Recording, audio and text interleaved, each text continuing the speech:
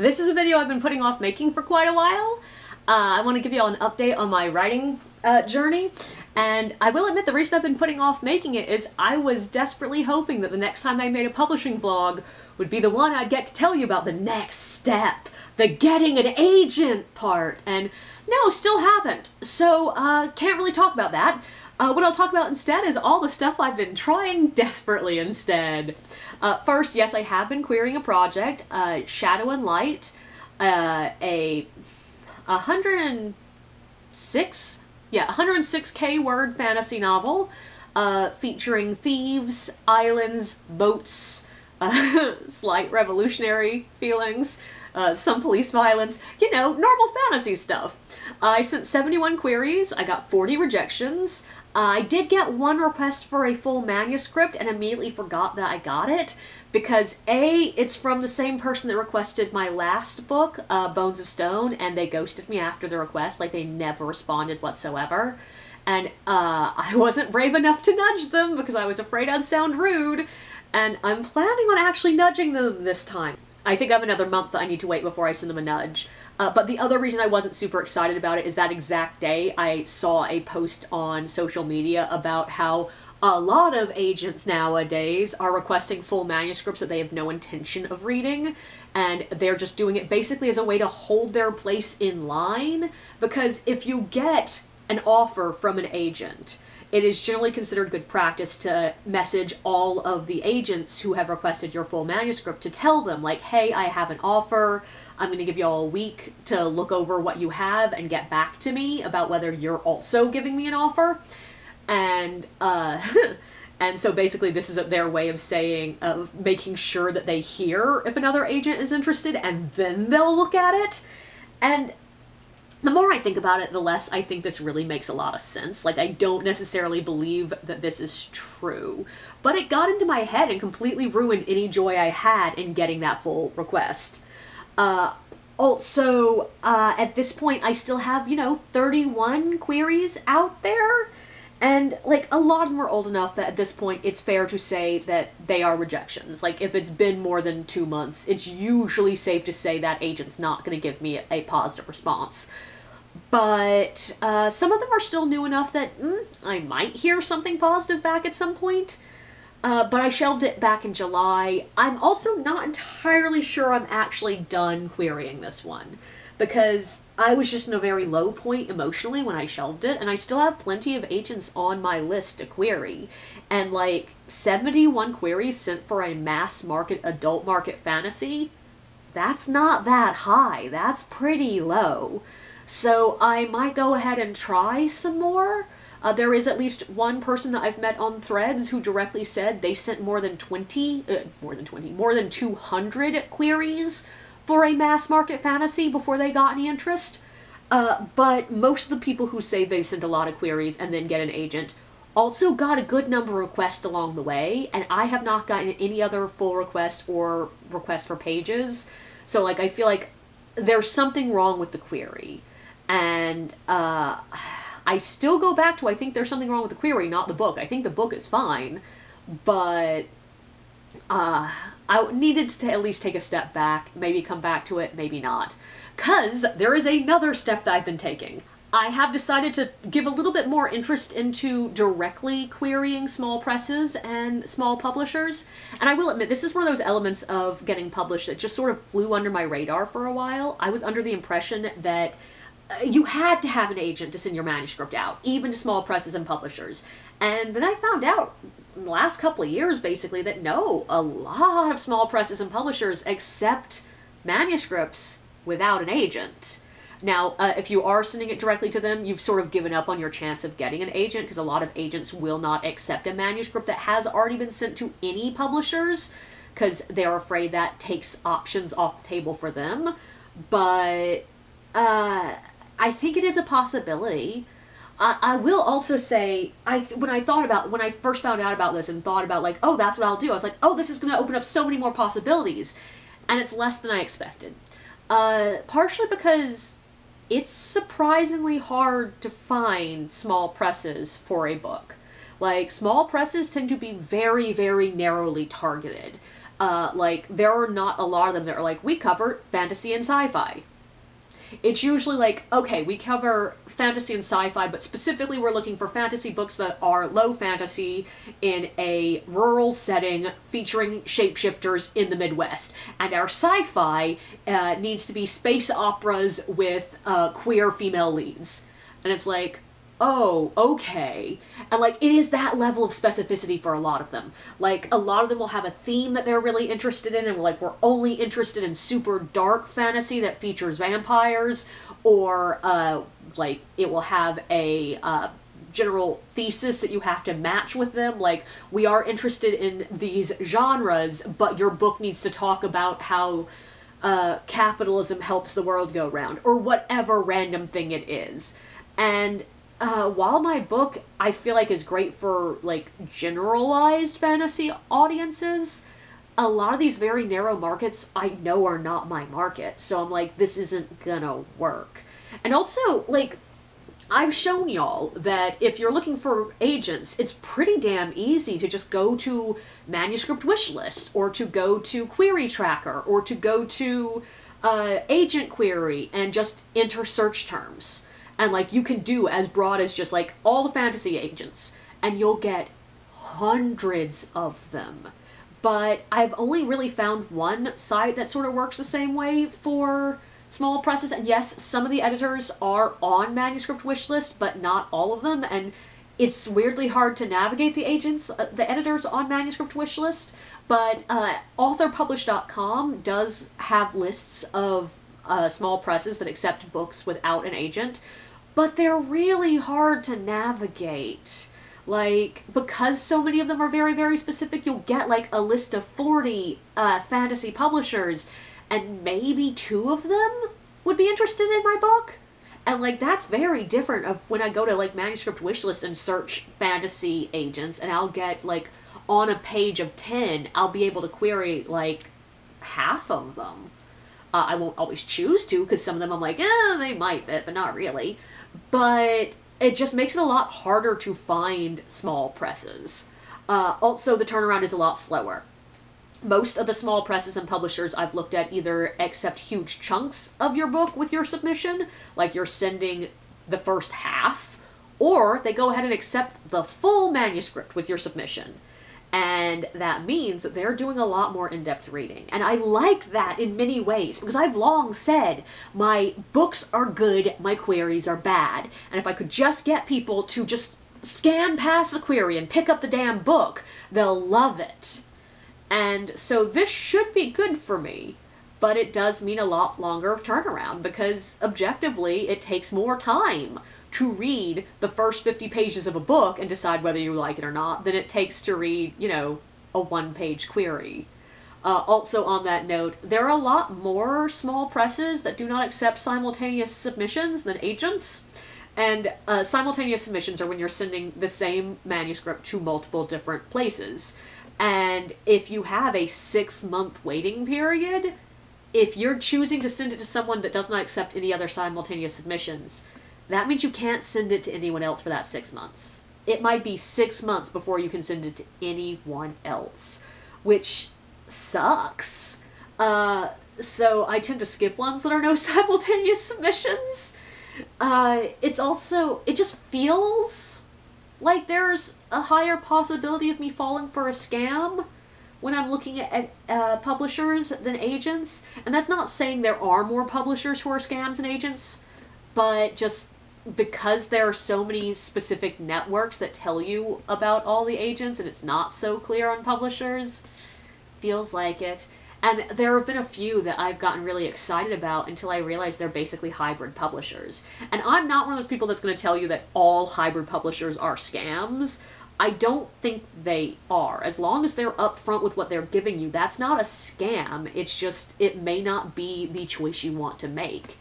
And a lot of them are not the choice I want to make. Like, there was one that I was really interested in. They covered my genre. They looked fun. They're brand new, so I feel like they're more likely to be willing to look at a brand new author. But I chose not to query them in the end because looking at their webpage, I figured out that they expect their authors to pay for the editor and the cover artist.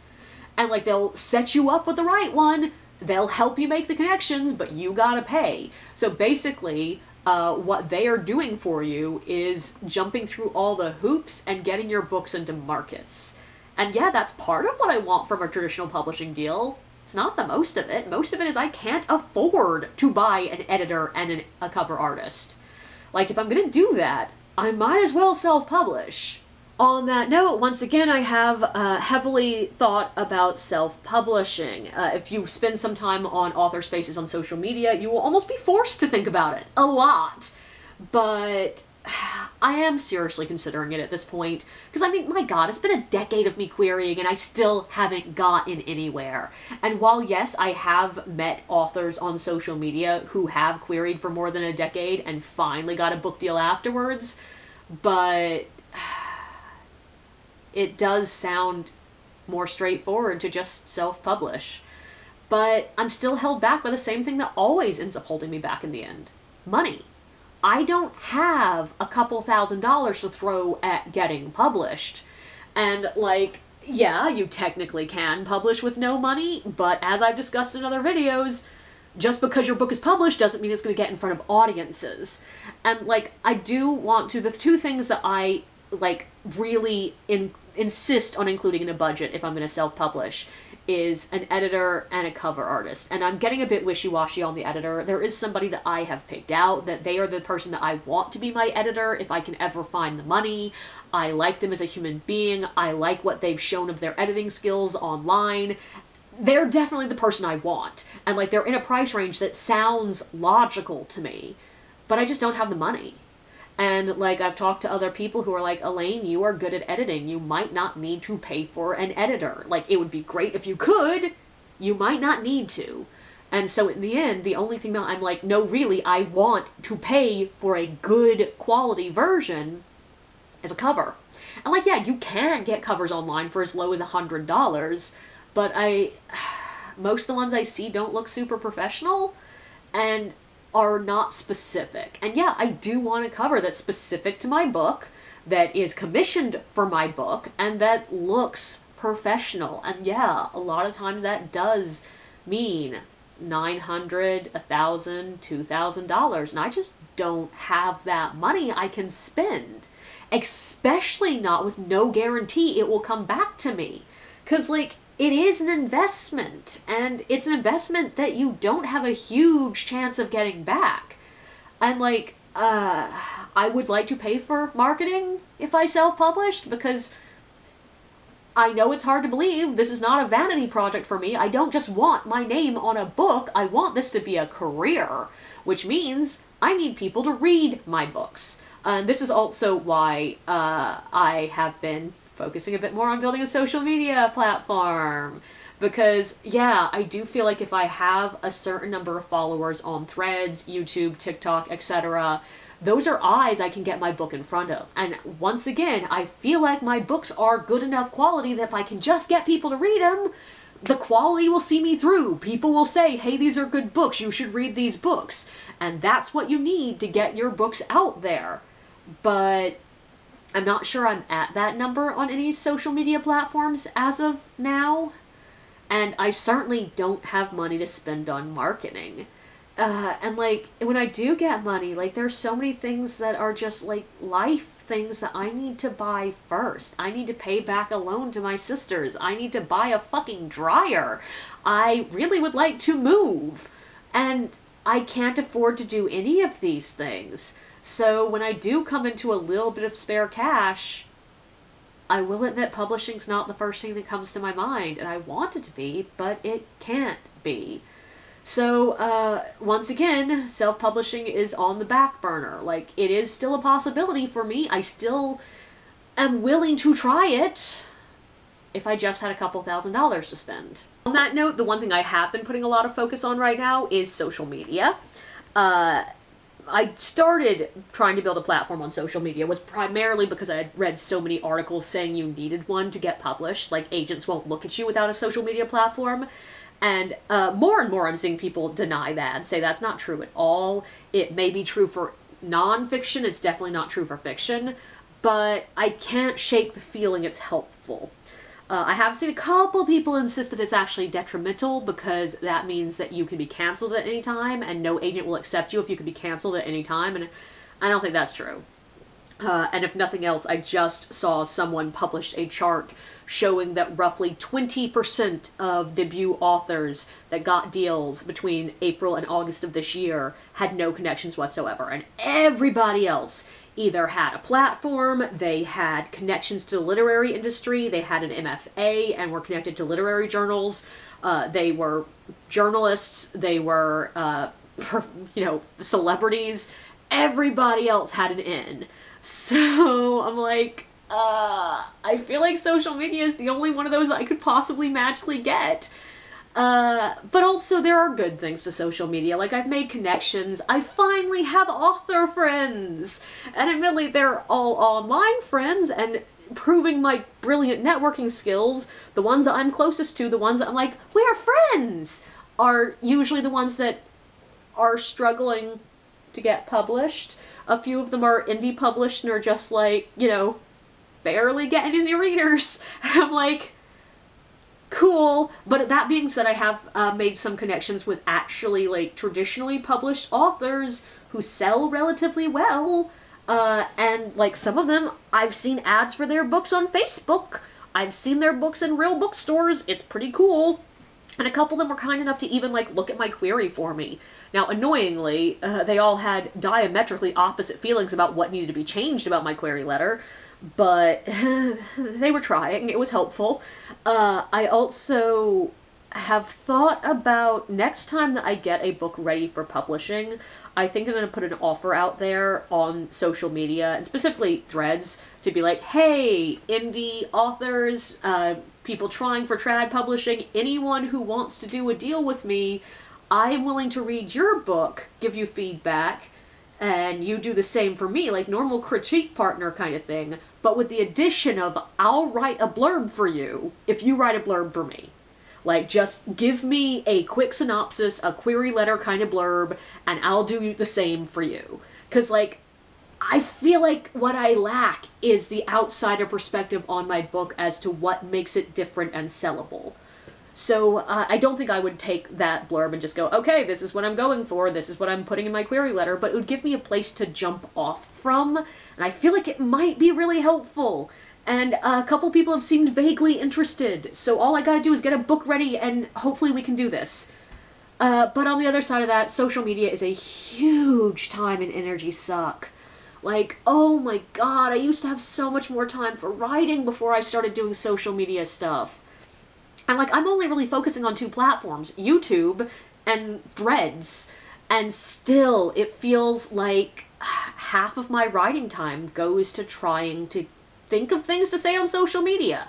But it's more than that, because, like, if you want to really build a platform and build a community, which is what's actually useful on social media, then you are having to not just post one thing a night and then move on. Like, that's fine for YouTube because YouTube is a speaking platform, less a connection building thing.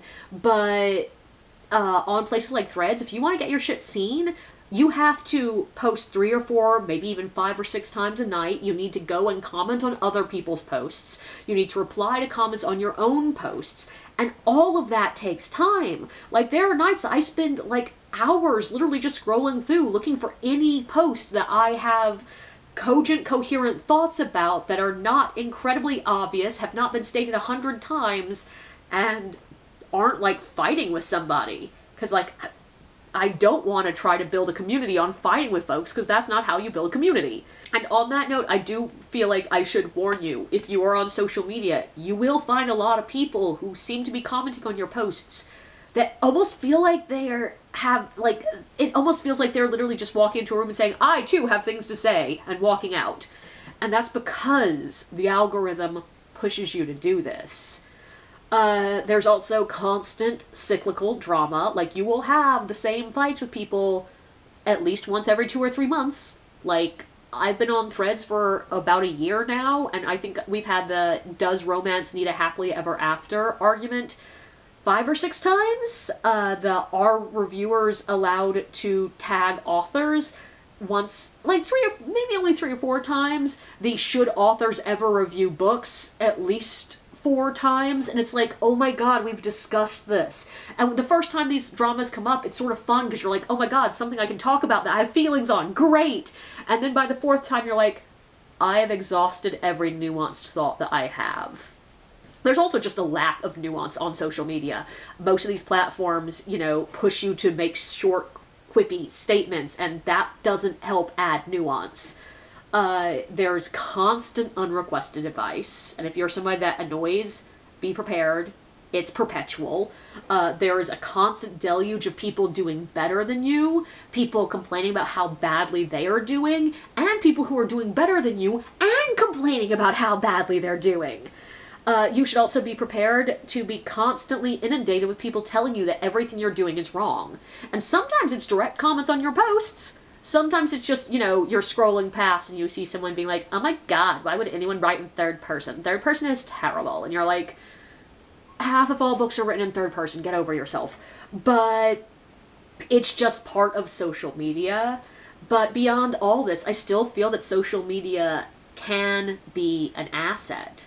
It is possible that it will get you in the right place at the right time. And I don't mean that I think randomly an agent's going to see one of my posts one day and be like, I want to publish that person. I'm going to sign a contract with you and I have an editor who will be interested in your book immediately. Like, I dream of that happening, but I don't think it will. But it allows me to see where the market's at. Like, I can tell you that mermaid books are becoming a trend, and that's really useful because I'm writing a book right now that includes merfolk. Now, do I think I will have mine written and ready to be sent off to agents in time to hit the trend? No, I'm not quick enough of an author. But it can tell me, like, what is selling and what isn't. It can also, like, I've learned a lot about how agents' minds work from following agents on threads, and most of them don't talk much about being agents, because it's way too easy for them to say the wrong thing and cause a stir. But little things do pop up and make me go, okay, that's interesting to know. But also, yeah, if you get famous enough on social media, which I don't think I will, but if I were to magically go viral and, like, become a major TikToker, for example, I probably would get a book deal. But the biggest thing is everyone agrees. Both whether you're trad published, whether you're with a small publisher, whether you're indie published, whether you're self-published, you're gonna have to be doing a good bit of marketing yourself if you want your book to get anywhere. And objectively, yeah, I have 3,000 followers on Threads at this point. Do I think all of them are actual followers and not bots? No, probably about half of them are bots. But that still is at least 1,000 people who might see that I have a book and be willing to buy it. I know that because I've shown them this one. Yes, I did self-publish Drunks of the French Quarter Theater. I think I've told y'all about this. But I did it partially to see how many I could sell, and not many. I still have not even made it back the money I spent on publishing that, and I did not pay for a cover artist or anything for that book. So that's a good sign. And so yeah, I do think in many ways social media can be an asset. But it's also a shit show. So if you're gonna follow that path, be prepared. Is there a part of me that really wishes I could go back to 2 years ago before I found social media for authors and just continue writing quietly on my own and just wondering what's wrong instead of knowing half of what's wrong? Yeah, I sort of really wish I could. Like, it'd be so much nicer. I got so much more writing done. But there's no denying that was getting me nowhere. And at least now, I do have author friends. I've made connections. I'm getting somewhere. These might not actually be steps towards my goal, but they are steps. Yes, I might be just walking up a down escalator, but at least I'm walking. Other than that, the only thing I have to update y'all on is I am writing a new book. It does include merfolk and wizards. For a brief minute there, it was looking a bit like Swiss Family Robinson or Robinson Crusoe, but with magic, which is a problem because I do not like Robinson Crusoe. But I'm happy just because I'm writing. I've been struggling for the last year to keep any projects moving. Like, everything just stagnates and falls to nothing. And I know it's a self-esteem issue. I know that I'm losing faith in everything I'm writing, and that makes it really hard to write. But this project, it's moving. I've gotten to the doldrums of halfway, but it doesn't feel like it's dead. And I really like it. I feel like this is something I can shape into a sellable book. So I'm really hopeful. I also last year wrote a little novella, basically, and it felt incomplete. Like, it did not feel like the ending was quite the ending. And I want to go back and look at it some more, but I think it actually might be more complete than I thought it was. Like, I feel like with fresh eyes, I might see where it needs to go. And if I chose anything to self-publish, this is the one I'm going to choose. Partially because it's just on the forefront of my mind, but also because it's a novella. It's a lot shorter than anything I've ever written, which means it would be cheaper to produce, cheaper to get professionally edited, and formatting is going to take me a hell of a lot less time because it's shorter. And it's just something that I feel like might be a good entry into actual self-publishing. But I do want to, of course, take the time to go back and look at it, make sure it does feel complete and that I'm happy about it, but I'm not really going to focus on that until I have the money to possibly self-publish something. Because I don't really feel like polishing up a gem that I'm just going to set on a back shelf at the moment. I could also try querying this one, but I'm moving forward with what I'm writing right now instead, just to focus on that, because I want to get another book complete. I do have a short story that got published in a collection. It was called Dead Girls Walking, and I was not as happy about it as I wanted to be because partially it's not a paid thing. Like, I didn't get paid for being in that collection, so it does not exactly feel professional. Also, I will admit the email they sent when they sent the acceptance felt like they were saying, "We accepted everyone." I'm like, thanks for ruining the vibes. But I got it and I read it, and like, there are a lot of good stories in there that I feel happy to see my work beside. There are some that I didn't like as much, but whatever. And of course, I do have Drunks of the French Quarter Theater available everywhere on Amazon, Barnes & Noble, whatever. And like, it's so narrowly focused that I'm not sure it is a good example of how many books I would sell if I self-published, because it's something very specific. And fantasy novels are a little bit more broader market than a tourism book about New Orleans. At least, if nothing else, getting published in that anthology gives me something else I can put on my query letter to say, look, someone else, somewhere, other than me, thinks my writing is good. Don't you want to read my books? But yeah, that's where I am in my publishing journey. It's not that different from last year. Oh well.